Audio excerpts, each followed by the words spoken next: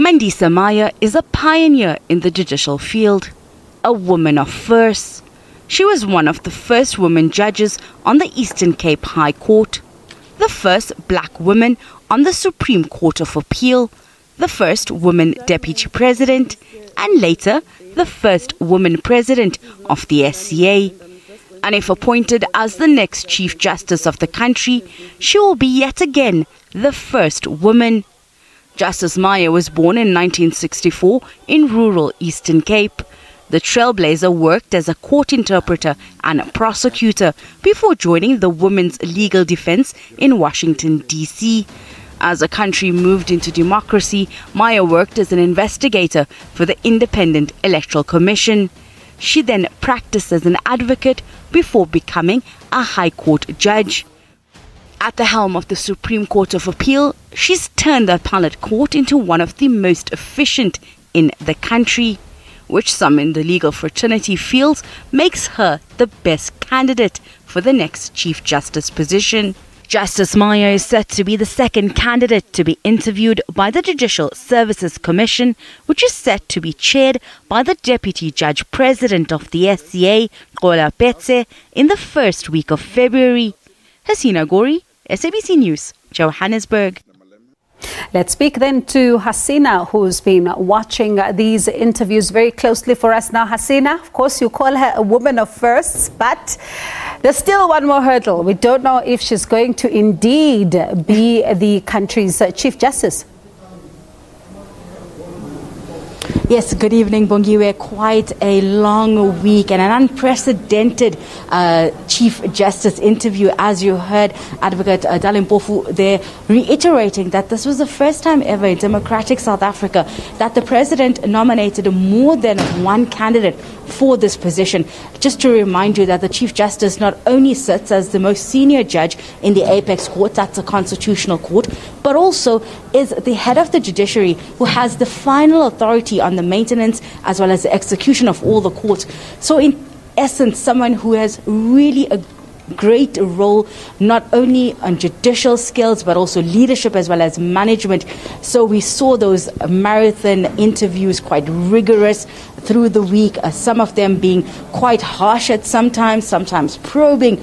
There were moments that have made some legal analysts and as well as advocacy groups concerned over the manner in which the candidates were interviewed.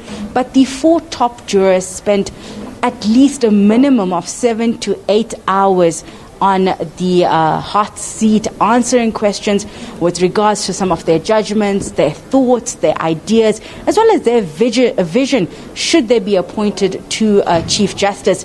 And as I mentioned in that package that we just heard, that the Supreme Court President Mandisa Maya was really a pioneer, a woman of first, but also a woman that believed in transformation.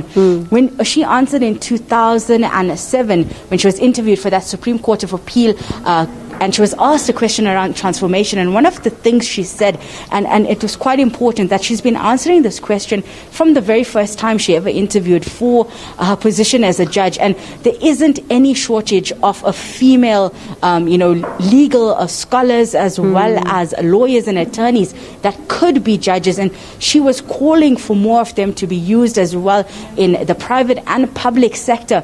But there was a question throughout the 4 days of the interviews that really touched on transformation. And we saw that question being put to many of the candidates on whether or not the country was ready for a female Chief Justice.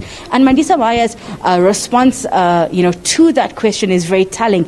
She says that it's not about being a woman. She's not good because she's a woman judge. She's good because she's a judge. It just so happens that she's a woman. And she's really been calling on the commissioners to not look at her as a woman and give her the position or nominate her because of that, but to nominate her because of her merit, because of her work, and to judge her accordingly.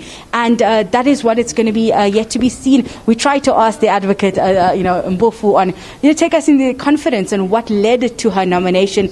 But however, they didn't want to indulge us in going into those closed meetings and what led to her being nominated.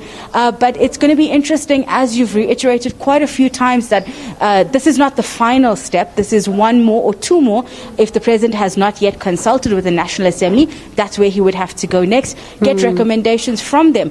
But that final decision always lies with the president. He has that, according to the Constitution, he is given that power and privilege to make his own determination. And it's going to be interesting to see if he follows what the JSC says, or follows his own discretion and his own, decision around who should lead the judiciary. All right, Hasina, it's also going to be interesting to see, in fact, if she actually does become the Chief Justice, how that work will continue, because there was also that question around her, her merging with some of the colleagues in the court, because she hasn't even been a permanent judge there, but saying that she's, quite used to some of the colleagues, and some of them served under her in the Supreme Court of Appeal. So it's going to be quite an interesting road ahead, and of course, get some well-deserved rest. It's been a long week. Thank you so much. That's Hasina Gori.